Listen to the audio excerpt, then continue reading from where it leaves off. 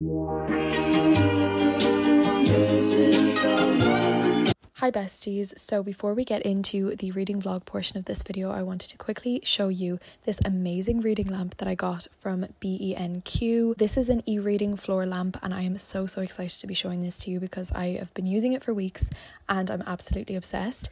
So I am showing you the process of me making this, and it was so simple to make. It came in only a few different parts and I'm definitely not much good at DIY, but it was absolutely amazing. What I absolutely love about this lamp is that it has customizable color temperature and brightness. You can adjust the lighting to any setting you want with a turn of the knob. Also, my favorite feature is that there are two different settings for whether you're looking at a screen or whether you're reading a book, and I think that that's just absolutely amazing. I have never ever seen a lamp like it in my life and I'm so grateful to them for sending it to me. Also, this is a smart lamp, so it has a built-in light sensor to automatically adjust brightness, which again is just absolutely so stunning.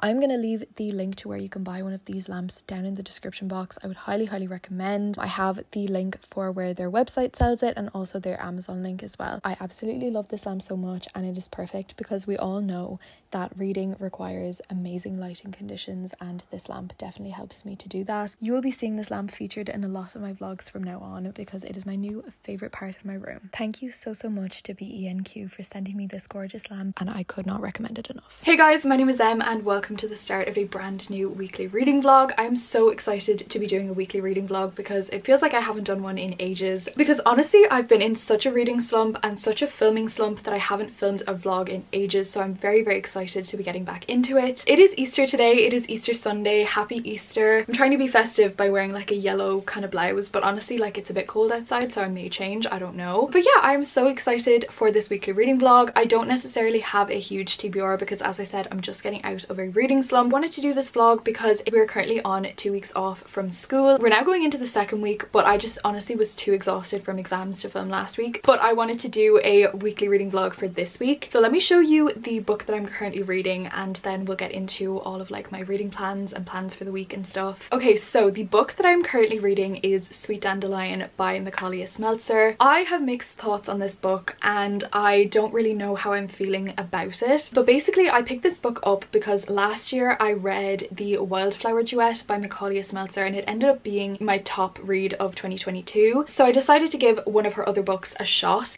But I'm not really sure how I'm feeling about it yet.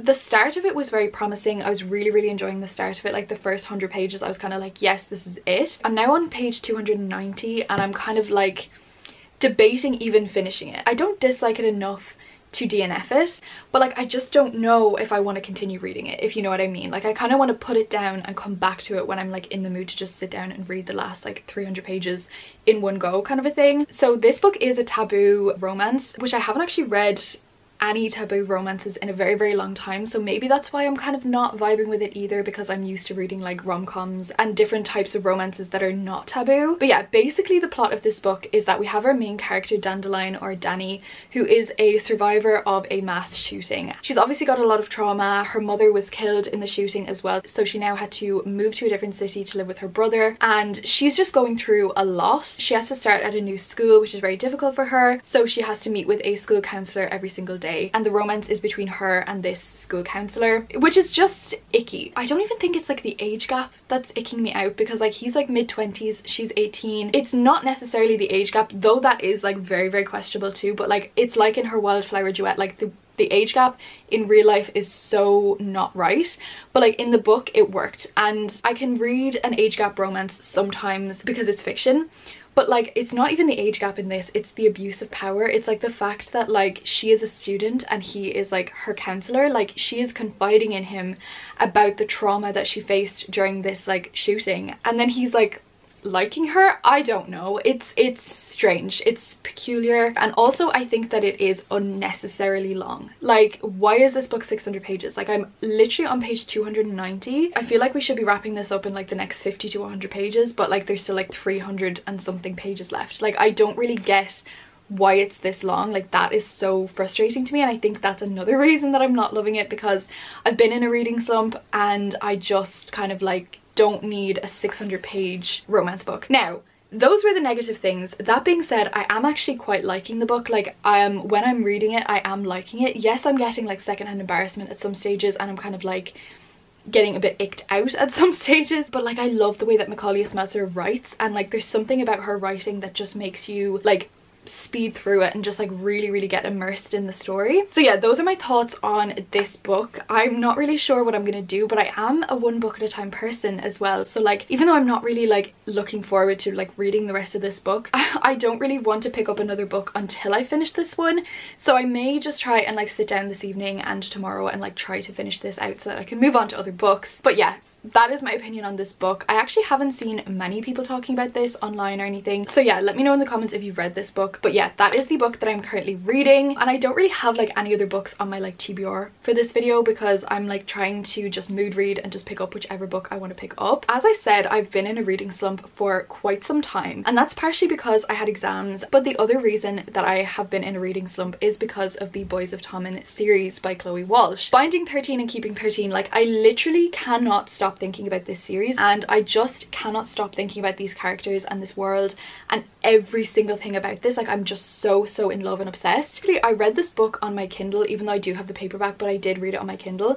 So this morning I actually went through my annotations on my Kindle and put them into the paperback. There's so many more annotations that I could add, and I do want to add, but like when I was reading it on my Kindle I was just flying through it, so I didn't even annotate half the things that I wanted to. But I went back over some of the main things that I wanted to annotate, and I like put them in on the paperback. I don't know if you can see, let's focus this camera, and I went in and I like put them here. And yeah, I just am so in love with this book, with this series. Like rereading even certain passages of it, I was just like, I literally love this series with my entire heart and soul, and I think that's why I can't really get out of this reading slump, because I just want to read these books again, but like for the first time, if you know what I mean. So I did actually end up ordering Saving Six, which is Joey and Aoife's book, which is Shannon's brother. It's not arriving until Thursday, so hopefully I will manage to finish Sweet Dandelion before then, and then I can start that book on Thursday. And I really want to annotate that book and like really take my time with it and like annotate everything, because it's just, I don't know, there's so much that I want to annotate in this book and I just love it so much. And I've also made a playlist for this book, or like this series, and it's honestly like one of my favorite playlists that I've ever made. I make a lot of playlists, I do. Spotify playlists are like the best thing in the world. Like I love them so much. I make them for like lots of books that I read, different moods, different seasons, different everything, and also like my friends and stuff. Like I always make them a playlist, but this is my Binding 13 playlist, but I titled it I Think I Need You for Keeps because that's one of their quotes that they say to each other. I was listening to this playlist all morning while I was annotating the book, and it was just the best vibe ever. I will leave the link to the playlist in the description box if I remember, because honestly, if you read these books or you're currently reading these books, it makes the experience so much more enjoyable to like to listen to songs inspired by the book. Like I don't know, I just love it so much. Maybe you guys don't, but I will leave the link down below nonetheless. So yeah, I've been listening to this, and it's honestly like one of the most painful playlists as well, because the book is very sad. Like I don't know why I'm so obsessed when like this book is damaging. Like it's so upsetting. Anyways, let's move on. It is currently just 2 p.m. and I actually have to go right now because my dad is about to pick me up and I'm going to his house for like an Easter family dinner. I don't know if I'm gonna bring this book with me, because I feel like if anyone asks me what this is about, I'm like, how do I explain that it's like a survivor of a mass shooting falling in love with their counsellor? Like I feel like I can't say that out loud. I feel like that's not really like dinner table conversation. So I may leave my book at home. I may bring my Kindle or something just so that I have a book, because even though I'm not going to be reading, it feels weird to leave the house without a book. It just does. So yeah, I'm gonna go right now. Happy Easter, besties. I will come back to you later if I have more reading updates. If I read more of Sweet Dandelion, I will let you know. But yeah, that is my update for right now. Welcome to the vlog, and I will talk to you later.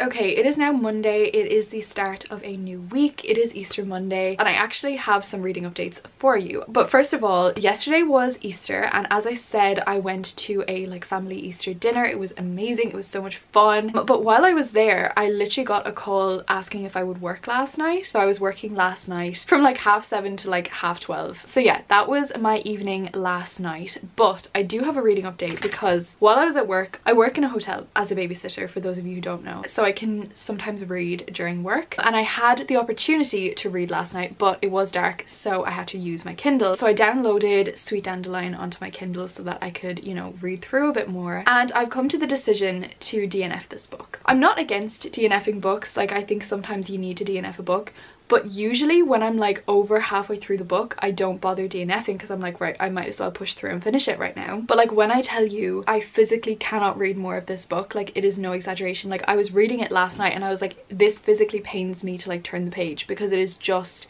I don't even want to say it's so bad because like I actually kind of want to know how it ends, and like it's kind of one of those where I'm like, I actually wish I knew what happened in these chapters without having to actually read them. So I may read like a spoiler summary of them. I may just put this down and come back to it at another time when I feel like finishing it off. I don't know. But for right now, I just physically cannot read more of this book. Like it was just so irritating to me. And I was like, okay, considering I've been in a reading slump, this is not helping. This is making me not want to read anything. And I don't want to say it's like completely the book's fault because I may just not be in the mood to read this book, but it's not great. It is not great. It is just so monotonous and like the same thing keeps happening. There's been barely any romance thus far. And like that's not a great thing because, you know, it's a long ass book, but also the romance gives me the ick, so I'm kind of happy that there's been no romance. But yeah, I don't know. And like this book does something that I really don't like in like taboo books, and actually I've realized that she did it in her other series as well, but I didn't mind as much. And basically what it is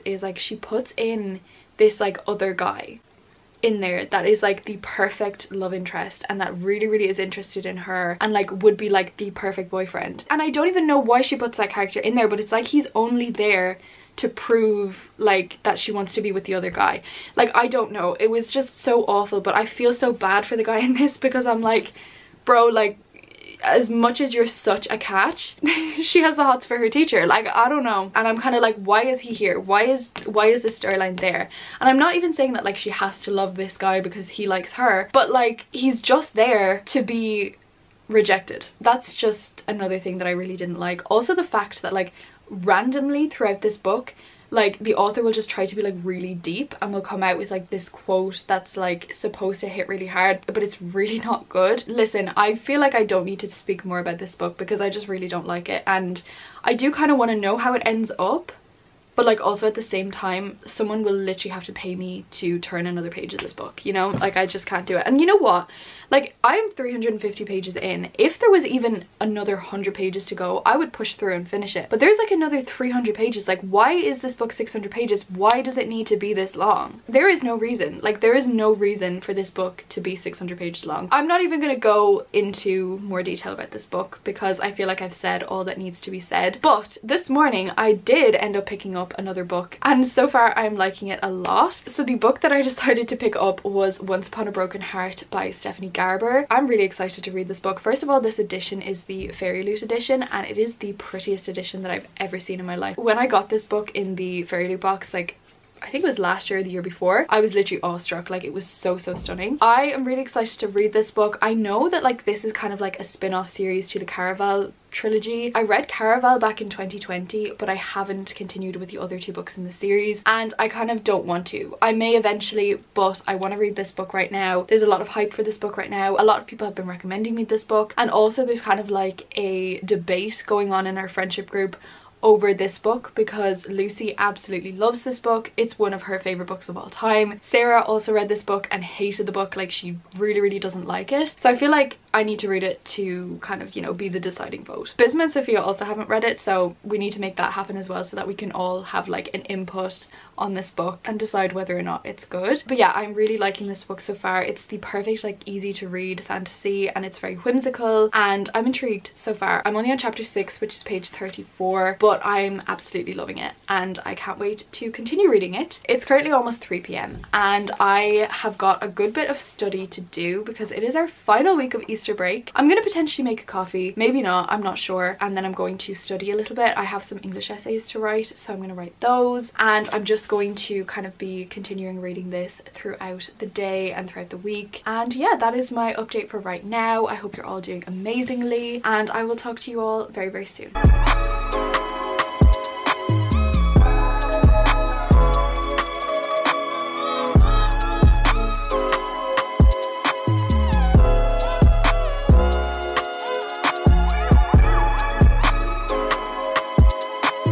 Besties. Okay, it is now Thursday and I want to give you a little reading update and also book haul because I have 3 packages to open. I can't remember what page I was on when I spoke to you last, but I'm currently 120 pages in to this book. I'm on chapter 16 and I'm still absolutely loving it, but I haven't read it in a couple of days because on Tuesday I went to Starbucks and I sat there and I studied for hours and it was so productive. Like, I don't know what it is, but like when I'm outside of the house I study so much more, like I just focus more. So like when I'm in a coffee shop or something.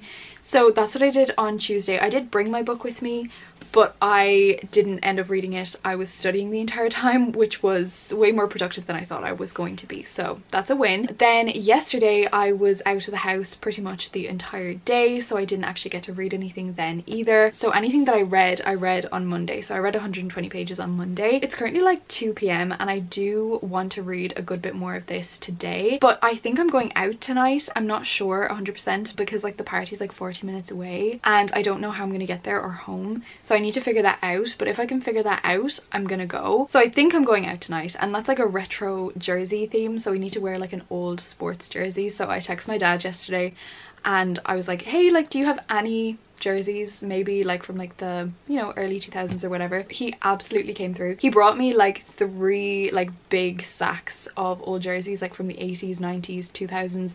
He slayed. He absolutely slayed. So I have like a good few options. I don't know which I'm gonna wear, but yeah, I want to read more of this throughout the day if I have time, but I do want to finish this book before the weekend because I just got 3 book packages, well 2 Amazon packages and then an Owl Crate box, and I'm gonna open them all up for you, show you everything. I do love a good book haul, so let's get straight into it. I cannot wait. So yeah, this is the stack that we have right now. I think I'm gonna start with the 2 Amazon packages and then I'm gonna get into the Owl Crate box. Okay, so we're gonna start with this Amazon package. This actually arrived on Tuesday I think, but I didn't open it because I wanted to open it on camera. So let's open it up. I'm so excited. I am so excited. Oh my god, wait. Oh my god! Okay, so the book is Flawless by Elsie Silver. This is stunning. Like, this is so beautiful. These are the new UK editions. I have been wanting to buy this book for so long, and it was literally impossible because first of all they had like those covers with the people on it and I just wasn't a fan. Like, I would have read it with that, but I didn't particularly want to like buy the paperback when it had that cover. And then they came out with the other special edition covers, which I really wanted to buy, but when I actually went to go buy them they were out of print because they were like waiting for these new UK editions to publish. But these are so stunning. Like, these are literally so beautiful and I'm so excited to read this book. This is apparently like a cowboy yeehaw bull rider romance. I don't know, I've never read anything like that before, but I've just been hearing so many amazing things about it that like I'm just so excited to read it. And it is on Kindle Unlimited, but I decided to buy the paperback because I do think it's gonna like be a 5-star read, so I wanted to buy the paperback just because of that reason. Then I have this book package, which may potentially be the most exciting book package that I have ever received. I mean, probably not for you guys, like it's not an especially special book or anything, but to me it is. I know it's gonna break my heart into a million tiny pieces, shatter it, step on it, crush it, put it in a blender, and then put it back together again, and I cannot wait for that experience. So let's just open up this book. I'm sure you know what it is by now if you've been watching like my last couple of vlogs and you know which book series I've been recently obsessed with. You might know. Okay, are you ready? So the book is Saving Six by Chloe Walsh. I I'm so excited to read this book. Like I am so excited to read this book. This is in the Boys of Tommen series, which so far consists of Binding 13, Keeping 13, Saving 6, and then Redeeming 6. Saving 6 and Redeeming 6 are Joey and Aoife's books. Joey is Shannon's brother from the first 2 books. Anyways, I'm so excited to read this. I love series that follow different characters and different couples. I absolutely love that. Like, it's one of my favorite tropes. It's one of my like favorite book dynamics, but I need to be like equally invested in the couples, of course. Joey and Aoife have my entire heart, and I've not even read the book yet. Like I can't even explain how much I love them. I'm so tempted to start it right now, but I know as soon as I start this book I'm not going to be able to read anything else, because it's just going to actually destroy me and kill me and just all of the emotions. Like, I just know that this book is going to absolutely devastate me in the best way possible though. So my goal is to finish Once Upon a Broken Heart maybe today or tomorrow, probably tomorrow, and then I will hopefully start this book over the weekend. With the first 2 books I didn't annotate them as I was reading, which I kind of regret because there was so many things that I wanted to annotate. Now I did highlight a few things on my Kindle, and as I showed you at the start of this vlog, I did go back to my physical copies and like highlight and annotate the stuff that I highlighted on my Kindle, but there was so much more that I would have wanted to annotate. So with this one I think I'm going to try to read the physical copy and annotate as I go, and like really annotate this book, because I just know that it's going to be everything to me, and I'm already living for Joey and Aoife's story. Like, I want to know more about that, but also like I cannot wait for like the little glimpses of Shannon and Johnny in this book. Like I can't, like, this series just means everything to me. I can't even describe it, and I need to move on because I've been talking about it for way too long. But yeah, those are the 2 books that I hold. Literally, wait, so this is pink. I know it doesn't show up that pink on the camera, but it is pink. This is also pink, and this is also pink. I'm reading 3 pink books at the minute. Honestly, love that for me. Pink is very much so my aesthetic, as you can tell by like my bed, my water bottle, my cushions. You can see my like cardigan over there is pink. Yeah, no prizes for guessing what my favorite color is. Anyways, let's move straight on to the Owl Crate unboxing. I'm very excited to open this up and see what's in here. This is the March box, and I'm so excited to see what's in here. Okay, so the theme of this month is Let's Rewrite History, which just sounds so stunning. Okay, so the first thing I see is this absolutely stunning box, and on it says Bookshop Brews Souvenir Glass Tumbler. Okay, so we have like a glass straw as well. Oh my god, you guys, this is stunning. And I swear, I was literally just saying the other day how I need to get one of these glass like iced coffee things. It's Carstairs and Herondale. I don't know if you can see that, and I think you can see my reflection, but it says Carstairs and Herondale, which is from the Infernal Devices and like the Shadowhunters universe, which also I actually want to read Chain of Iron so badly. This is so stunning. Oh my god, the quality of this, I'm speechless. I'm actually speechless. I'm gonna make an iced coffee straight after this unboxing for sure. The next thing I see is this gorgeous pen. Oh my god, I don't know if it's a pencil or a pen. Hang on. Oh my god, wait, it's a pencil. It's a pencil inspired by Babel, and it like doesn't need to be sharpened. It's like an eternal pencil, basically, is what they've called it. They've called it an eternal pencil. Okay, that pencil is the best thing I've ever seen, and it's going to be perfect for annotating books when you don't want to like put like pen or highlighter or anything. Next thing I see are these gorgeous literary socks. Beautiful. Okay, no, there's a book sleeve. Are you joking? Nobody panic, everybody stay calm. It's a Kingdom of the Wicked inspired book sleeve. It says, a good book was its own brand of magic. Stories made anything possible. And then there's also a quote from Deathless on the back as well. This is stunning. This is so pretty. I love a good book sleeve because I bring a book everywhere I go, and especially if I'm like bringing a hardcover or like a special edition, I do not want it to get damaged. So I use a book sleeve all the time. This is so pretty. Oh my god, thank you, Owl Crate. Once again, I forgot to mention I am a rep for Owl Crate, so you can use my code PERFECT15 for 15% off of your first subscription, and I would highly recommend. Okay, now onto the pin. You will not believe this, but this is inspired by Once Upon a Broken Heart, which is my current read. I'm so scared yet so excited to open this. Oh my god, okay. Wait, no, this is too pretty. So this is the pin. It says The Ballad of the Archer and the Fox, which if you've read the book, you know what that means. First of all, it's so stunning. It's giving like Tangled vibes with the purple and stuff, but then it opens up. Oh my god, is that not literally the sweetest and prettiest thing you've ever seen in your life? I'm in awe. I'm actually in awe. This is stunning, and the fact that I'm reading this book at the minute as well is so perfect. Oh my god. Okay, I love this. Okay, and now we're on to the book. I have not heard of this book before or seen this book before, but it looks amazing, and it is Midnight Strikes by Ziba Shanez. This book is so beautiful. Like, look at this like gold sprayed edges. This is also like, there's no dust jacket on this book. Like, this is printed directly onto the hardcover, and it says on the back, our fates are sealed whether we know it or not, which just intrigues me so much. Okay, stop. This is so pretty. Oh my god. Okay, that is so stunning. Let me look over the spoiler card to tell you where everything's from, and also tell you a little bit about what the book is about, because I've never heard of it before, so I don't know what it's about. So Paperback Bones designed the Infernal Devices inspired tumbler, which is just so stunning. The librarian socks were designed by Michelle Gray. The book sleeve was created by Letters by Lila, and it has a quote from Kingdom of the Wicked and Deathless. Slay. The Eternal Pencil is inspired by Babel, and it was designed by Divine Literary. This month's pin is the third in their 2023 pin collection. It's inspired by Once Upon a Broken Heart, and it's designed by No One Designs. And then our book of the month, The Midnight Strikes, is an explosive and enchanting time loop fantasy. We follow 17-year-old Anais, who experiences the same night over and over, trying to make it past midnight to live to see the next day. At the same time, Anais starts to unravel the dark and deadly deceptions of the court and kingdom. Sounds amazing. Can't wait to read it. I'm in awe of this Owlcrate box. Like, I'm literally in awe of this Owlcrate box. Once again, I am a rep for Owlcrate. Thank you so much for sending me this box. You can use my code PERFECT15 to get 15% off of your first subscription. I will leave the link down in the description box to where you can sign up along with my code. And yeah, that is it for this unboxing. I am so happy, and I'm about to go make an iced coffee in my new tumbler, so that's what I'm gonna do. But yeah, that is all I have to say for right now, and I will come back to you later.